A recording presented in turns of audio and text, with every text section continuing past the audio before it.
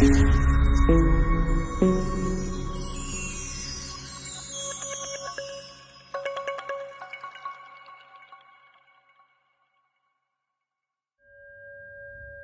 up, me ducks, it's Simon. Welcome back to the Hermit's Cave.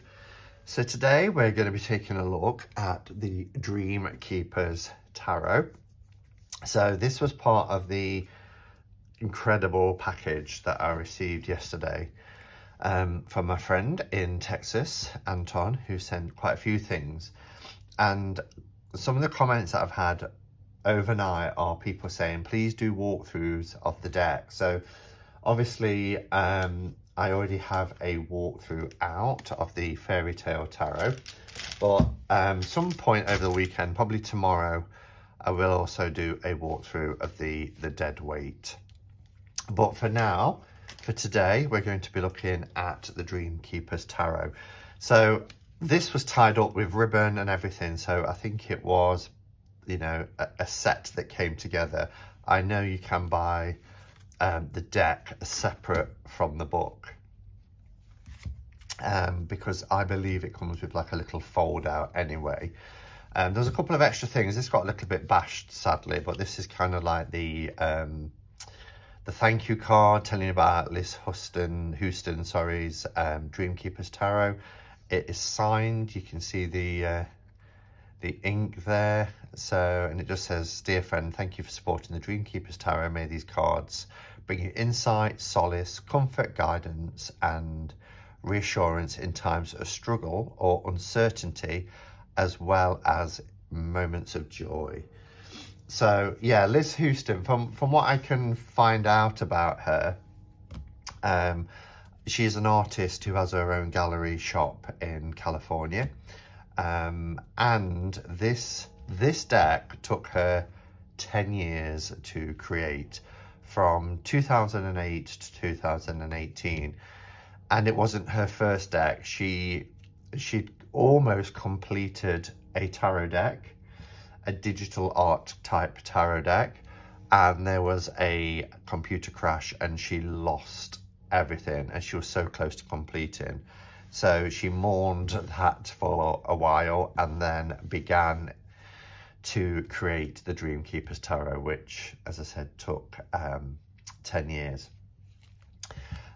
This came with a little art card / postcard. It says of stars and sea.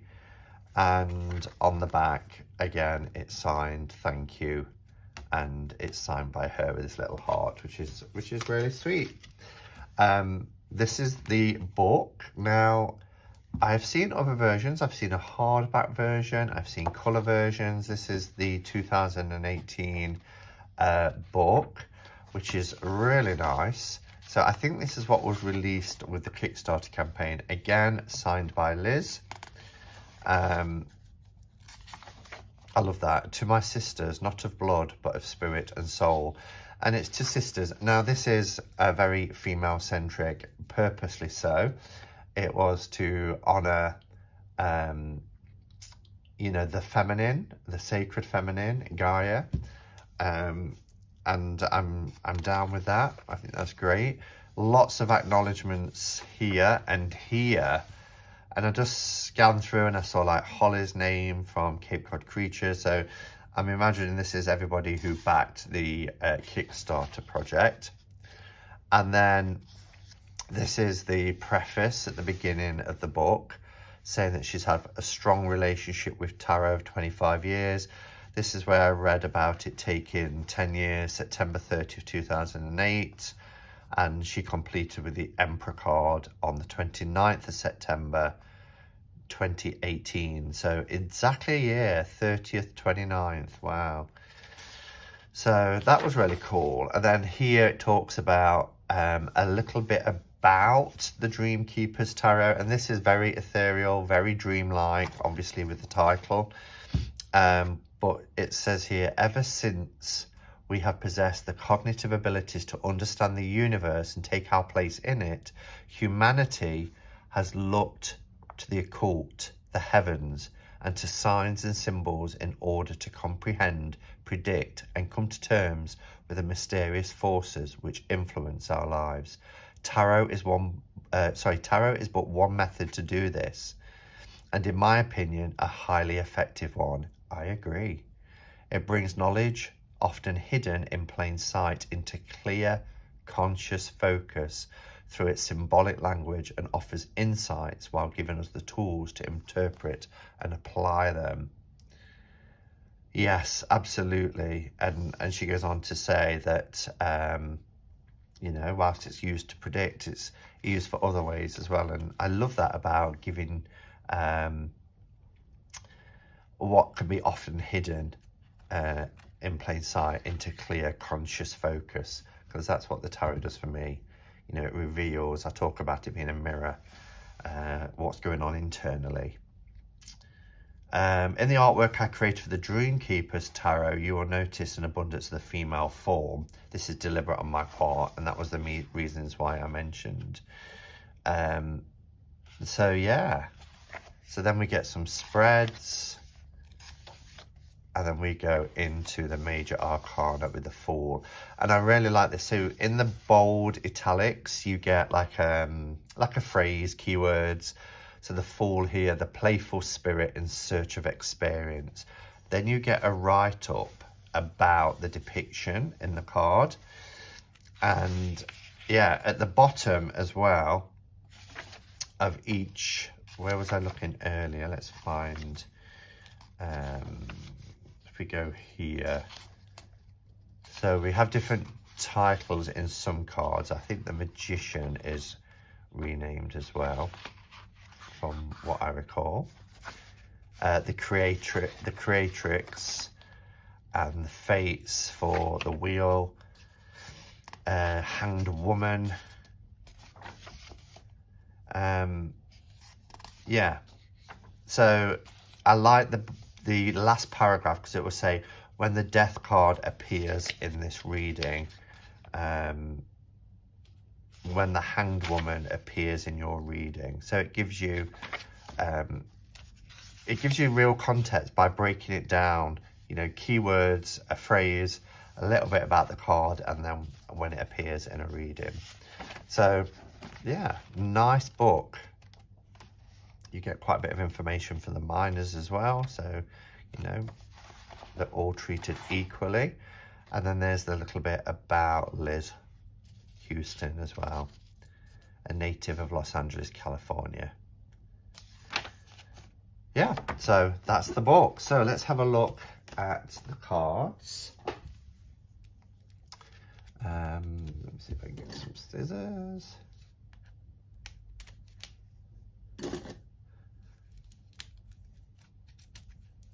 And in we go.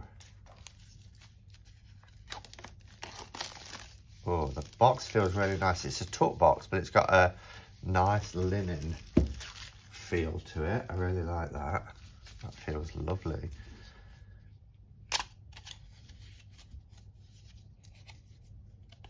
I like it when it goes down at the back as well, so you can just pull them out. Really nice. Cardstock is, look, this feels a deck that I got recently. Lonely Dreamer Tarot. Same cardstock as that. It's linen. It's not the thickest, but it feels durable. Yeah, really nice. These are the backs. And this is a really nice sort of Victorian, almost like lace, like black lace design. And here we have these two faces, these two female faces facing each other, which of course then makes the deck not, you know, reversible looking at the backs. However, you know, some people read reversals, others like me don't. Wow. So, oh, the artwork looks amazing. So if you don't get the book, this is the key to Liz Houston's Dreamkeepers Tarot, and it is a very handy quick reference guide. So I wonder if those little references there are what's in the bold font. Well, that's the aces, so it must be this side. Yes, So what you get basically is, for the Fool, a playful spirit in search of experience. The playful spirit in search of experience. So the black italic type font there is what you get in this. But obviously if you buy the book, you get the other information. So this bold font here is what you get in the little pull-out, which is really handy. Okay, just pop that back in the box and let's have a look at the cards. So I think I will zoom in, we'll have some lovely music, and then I'll talk about some of the cards at the end. Just before I do the walkthrough though, I do want to do a size comparison. So this is an exact US Games kind of standard card size tarot. Okay, let's have a look.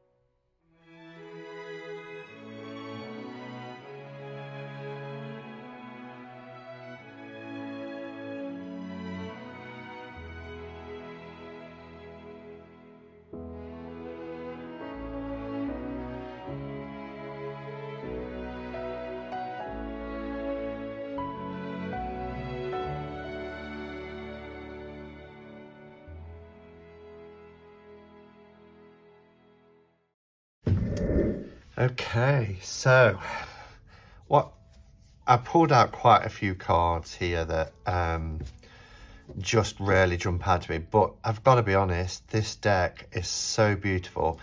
Every card is a work of stunning beauty. It has that real sort of classical art style. It's just, which is timeless, isn't it? But it's just beautiful. But I just, sometimes you walk through a deck and certain cards just jump and speak to you. So I just wanted to talk a little bit about these cards. I love this Fool. I love that it's a moon in the Fool card, and she's just, you know, stood on this kind of looks like a top hat and just precariously balancing there.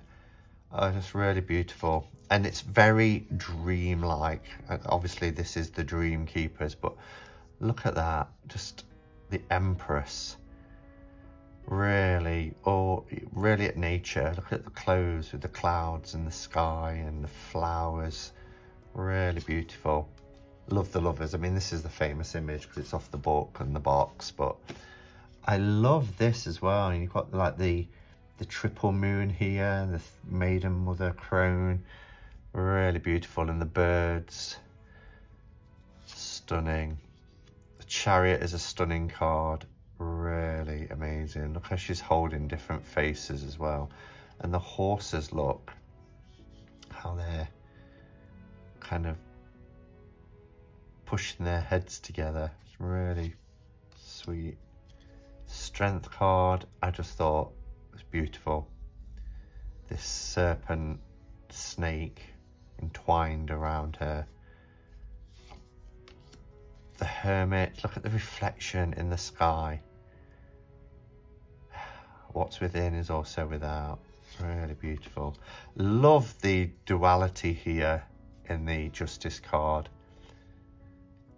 It's two in one. There's 4 arms, but the red, the contrast of the red and the white is beautiful. And Justice being blind. Death. Love this Death card. You see the skull and the human face. Again, like the Strength, you know, entwined by this serpent, but this is kind of like a cocoon, like the metamorphosis of death, you know, becoming something else. The Devil card, I just thought was such a classical, beautiful image. Reminded me of something out of like Victorian romantic or something like that. Really beautiful. Same with the Moon. Love the image there. The Sun, really embracing the energy of the sun. Gorgeous Judgment card. These skulls and skeletal bones, and wow, such a contrast. I like this Ace of Wands. You know, she's kind of like in this apothecary, and she's, you know, making this concoction. She's beginning the process of something, but I love that this is kind of in a keyhole. You know, with this being the ace, you know, it's kind of the start of something. And you can imagine, you know, turning the lock of the key and going into this world. Beautiful. What can I say about the 3 of Wands here? I love the 3 of Wands. Looking out to water, the little ship, the birds, but it is such a thing of beauty. 4, I love these kind of tree people, these very ground. Look at all the roots for the legs. Beautiful. This kind of made me chuckle. You got this cat that's cowering behind from the bird. You know, she's kind of where you can see her nose and chin. It's almost like she's wearing a bird's head mask type thing, but you know, turning it on its head. The swift action of the 8 of Wands. I love this. And she's got these beautiful butterfly wings, and there's somebody here with like a crow's mask, and really gorgeous. Love this image. 2 of Cups, what a perfect 2 of Cups. Just beautiful. Same with the 3. I love that. You know, being so joyous together, being elevated up. Love the dreamy sequence here. This swan, but also a cloud floating in the sky. Beautiful. Knight of Cups, stunning. One of my favourite images. I just think it is so beautiful. I love the gnarly bare branches of the trees, the moon in the background. Beautiful. I love that King of Cups. And interestingly, in this deck, the way it was ordered was the king came before the queen. And I think, again, that's deliberate. But I think they just complement each other so beautifully. Ace of Swords, I loved. 3, this is kind of almost reminds me, and we think of the, sorry, the 4, we think of the 4 of almost like, you know, rest. Look at the cat there in the tree and the bird. There's so much detail, but this is almost like a Ophelia type image. The 6 of Pentacles I thought was beautiful, that discernment. I love the 9 of Pentacles anyway, but look at this. Look how happy she is with her outstretched arms, beautiful bird, the garden that we're used to seeing in the RWS. And the Queen of Pentacles is just beautiful, absolutely beautiful. The rabbits and floral gown, everything about it. This is like as beautiful as within the Pagan Otherworlds tarot. Really gorgeous.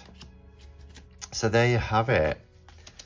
That's the Dreamkeepers Tarot, a deck that I've wanted for about 18 months, never hit the buy button, and then, you know, received it as a gift, which I'm really grateful for. So thank you again, Anton. I like the way that the titles are all at the bottom as well. Roman numerals all the way through, even on the minors. So yeah, okay. So I'll be back today at 4 p.m. for my interview with Joe from Joe the Tarot Guy. I hope you'll be able to join me then. And until then, go in peace. Namaste and blessed be.